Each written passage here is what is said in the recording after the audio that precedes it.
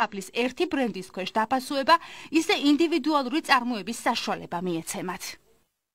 დავბრუნდით პირდაპირ ეთერში და ახლა უკვე საუბარს განვაგრძობთ სტუმართან ერთად. მოგესალმებით ქალბატონო ნანა, დიდი მადლობა რომ ხართ დღეს ჩვენი გადაცემის სტუმარი.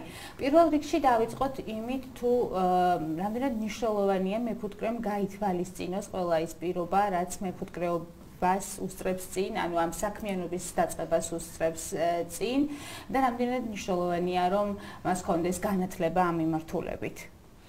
აუცილებელია რომ კონდეს განათლება, სასურველიც არის და აუცილებელიც ბუნებრივია, იმიტომ რომ მან უნდა შეძლოს საფუტკრის მოწყობა, სწორად ადგილის შერჩევა, სასურველია თაფლოვან მცენარეებთან ახლო იყოს ეს საფუტკრე მოწყობილი, გარდა ამისა შემდგომ რომ გააგრძელოს მუშაობა, უნდა იცოდეს მოვლა მოშენებაც და ჯობია რომ ეს თვითონ იცოდეს მეფუტკრემ და აუცილებლად მიმაჩნია რომ და იცოდეს. როგორ უნდა მოვამზადოთ, ანუ როგორ უნდა მოემზადოს ფერმერი წინასწარ ამისთვის, რა აუცილებელი პირობებია, თქვათ, გასათვალისწინებელი, რამდენად მნიშვნელოვანია ადგილმდებარეობის სწორად განსაზღვრა, სადაც ვიწყებთ აღნიშნულ საქმიანობას და როგორ უნდა გავთვალოთ ეს ყველაფერი, მაგალითად, აი ავიღოთ სიუჟეტი, ეს არის ალპური ზონა, სოფელი გომარეთი, როგორც სიუჟეტში იყო აღნიშნული, 1400 მეტრზე მდებარეობს ის ზღვის დონე და რამდენად კარგი მდებარეობაა მეფუტკრეობისთვის და თაფლის წარმოებისთვის. რა არის მთავარია რომ ალპური ზონა მნიშვნელოვანია და კარგია ალპური თაფლით ცნობილია საქმე იმაშია რომ საკვებებაზე აქვთ ეკოლოგიურად სუფთა გარემო აქვთ თუ კი იქ დაუშვათ არაფერი პესტიციდები არ მოიხმარება ფუტკრისათვის მაგრამ აი ხანგრძლივობა რამდენია აი ამ მცენარეთა ყვავილობის ხანგრძლივობა მცირე ხნით იქნება ყოველ შემთხვევაში ალპურ ზონაში და მერე გადამთაბარება ხომ არ მოუწევთ ალბათ მოუწევთ ფუტკრის გადამთაბარება იმისათვის რომ უწყვეტი ღალა კონდეს ფუტკარს. გასაგებია ჩვენ ამ თემას აუცილებლად შევეხებით როგორ უნდა მოვუაროს ფუტკარს სეზონი რაც ზუსტად ეს არის შემდეგი კითხვა ანუ როდესაც თქვათ ყვავილობა მთავრდება ერთ კონკრეტულ ადგილას ამ შემთხვევაში რომ მუდმივი საკვები კონდეს ფუტკარს არის თუ არა საჭირო მისი გადანაცვლება სხვა ტერიტორიაზე. აუცილებელია. ეს სეზონურად უნდა მოხდეს გაბანანა თუ აქვს რაღაც გარკვეული პერიოდები და ამის შემდეგ უნდა მოხდეს. იცით რა, საერთოდ ჯერ ხო ბარი დაიყვავილებს. შემდგომ უკვე მთა.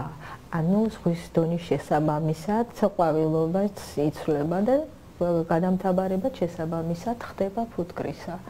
ყვავილობის მიხედვით იციან მეფუტკრეებმა, პრაქტიკოსმა მეფუტკრეებმა, სად როდის მთავრდება, ან უნდა იცოდნენ, სად მთავრდება და როდის იწყება ყვავილობა, დაახლოებით რა ბაზაა იქ, რომ ფუტკარი გადაამთავარო, რომ მიიღონ შესაბამისად პროდუქტი თაფლი.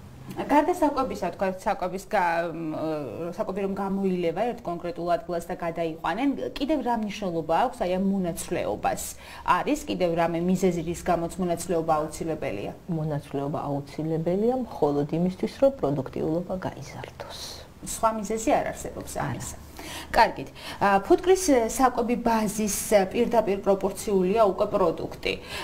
რომ გვითხრათ, რამდენად მნიშვნელოვანია, როცა ფუტკრის ოჯახები გაყვას მთაში და იქ ბუნებრივად არის პირობა აი ამ საკვების არსებობის და თუ არის ესეთი შემთხვევები, როდესაც თქვათ, ჩვენ შეგვიძლია ხელოვნურად შევქმნათ აი ეს გარემო, რომ თქვათ, ფუტკარს ჰქონდეს ბუნებრივი საკვები. ბუნებრივი საკვები რო ქონდეს, იცით რა არის საერთოდ მთაში კი გასაგებია რომ ფუტკარს გადავამთაბარებ და გარკვეული პერიოდი იქ იქნება დაახლოებით ჩვენ თვითონ ფუტკარი ყავს ხობისწყლის ხეობაში, ლუგელას ხეობაში და დაახლოებით 1 თვე მყავს, შეიძლება ცოტა მეტი. შემდგომ უკვე მისი ჩამომთაბარება ხდება, ჩამოვამთაბარებ ასე ვთქვათ ფუტკარს, მაგრამ მე თვითონ საკვებ ბაზას იქ ვერ უქმნი, ამიტომ ხელახლა გადავამთაბარებ ხოლმე ხობში. ეხა მეწარმე მეფუტკრემ რომ საკვები ბაზა შეუქმნას თვითონ ფუტკარს, რომ დათესოს ასე ვთქვათ ეს პარცენტი იონჯა და ასე შემდეგ. ეს მისთვის შეიძლება ცოტა რთული იყოს, იმიტომ რომ მიწა მის საკუთრებაში არ არის. კერძო პირის ხელში შეიძლება იყოს. ადრე ითესებოდა სიტყვა იონჯა ეს პარცეტი ეს ფუტკრისათვის თაფლოვანია და აიღებს იქიდან ნექტარს, მაგრამ დღესდღეობით ეს არ ხდება. ამიტომ რომ უხდება მეფუტკრეს ზონალობის მიხედვით ფუტკრის გადამთაბარება.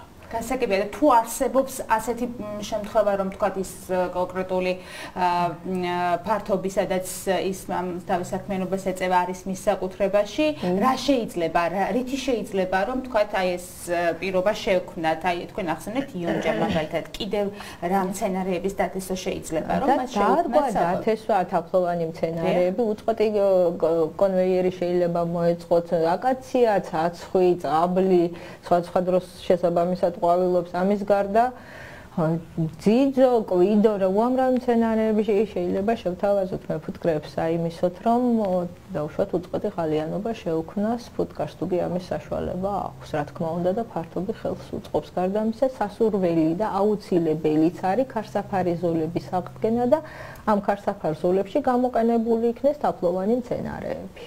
გასაგებია. კარგით.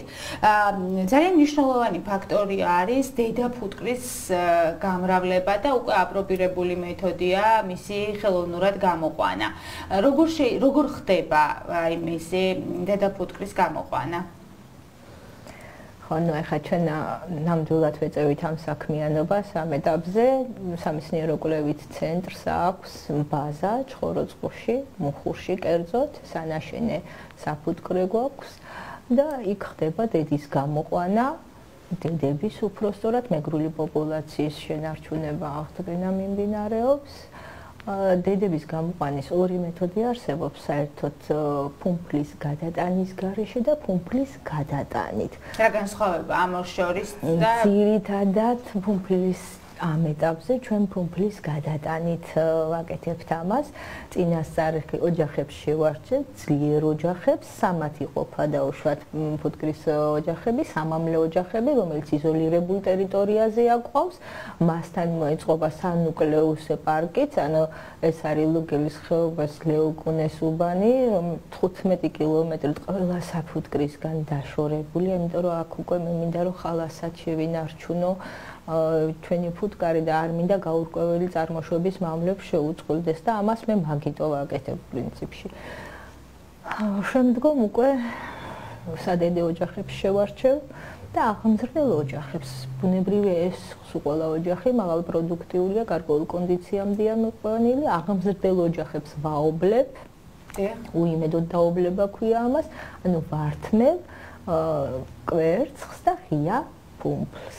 სადედე ოჯახს როგორ არჩევთ? აი, როგორი უნდა იყოს ეს გუნდი? ძლიერი უნდა იყოს ალბათ, ხო? ოჯახი უნდა იყოს აუცილებლად და ერთდღიანი კვერცხი, ანუ უნდა ამოვიღო ერთდღიანი ბარტყი ფუმფლზე ლაპარაკი 24 საათიანი ფაქტიურად წინასწარ მომზადებულ სადედე ჯამებში გადაგვაქვს ეს ერთდღიანი ფუმფლი და შემდგომ უკვე აღმრდელ ოჯახებს ვაძლევთ რომ ჩამოაშენოს სადედები, ვინაიდან მას დედა წართმეული ყავს, არ ყავს დედა, არც იმის საშუალება არ აქვს რომ სადედე ჩამოაშენოს, იმიტომ რომ არც კვერცხი აქვს და არც ღია ბარტყი, იძულებულია რომ ჩამოაშენოს ეს სადედეები. შემდგომ 10 დღეში გადაბეჭდავს ამ სადედეებს, უკვე გადაბეჭდილი სადედეები გალიაში თავსდება, რამოდენიმე მუშა ფუტკართან ერთად, გალიაში წინასწარ არის კანდი ჩადებული, კანდი ეს გახლავთ შაქრის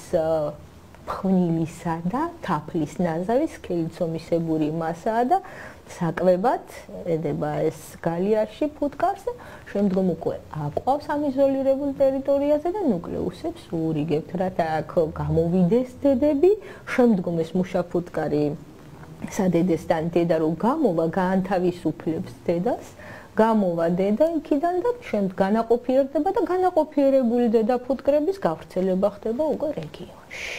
რეგიონში, ანუ როგორ ხდება აი ამ მათი გავრცელება ეს მნიშვნელოვანია. ჩვენ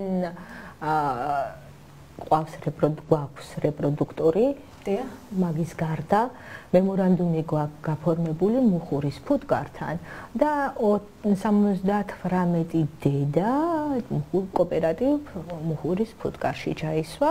დანარჩენი ხა 15 ოჯახი ყავდა ჩვენ და ოჯახების გაყოფა მოვახდინეთ, ანუ ეხა 15 ძირითადი ოჯახი მყავს და 15 ნაყარი და 15-იც ჩემ ოჯახს მივეცი, ჩვენს უფრო სწორად ჩვენ სანაშენე ოჯახებს მივეცი დედა ფუტკარი ჯერჯერობით რეპროდუქტორს წინა წელს მივეცით დედაფუტკრები და იმიტომ რომ რეპროდუქტორიდან მუდმივად უნდა რადგან სელექცია წარმოებს მაღალპროდუქტიული ოჯახები უნდა გამოირჩეს მაღალი პროდუქტიული ოჯახებიდან უნდა მოხდეს დედების გამოყვანა წელს ჩვენ რეპროდუქტორით ვისარგებლეთ და რეპროდუქტორიდან გამოვიყვანეთ იქიდან ავიღეთ სადედე, ანუ კვერცხიც, ოჯახებიც იქ დავაობლეთ და იქიდან გამოვიყვანეთ დედაფუტკრები. ქალბატონო, სამეცნიერო-კვლევითი ცენტრი საკმაოდ ესეთი ტექნიკით არის, ტექნიკურად ძლიერია, აღჭურვილია. აი, ჩვეულებრივ ფერმერს რამდენად აქვს აი ამის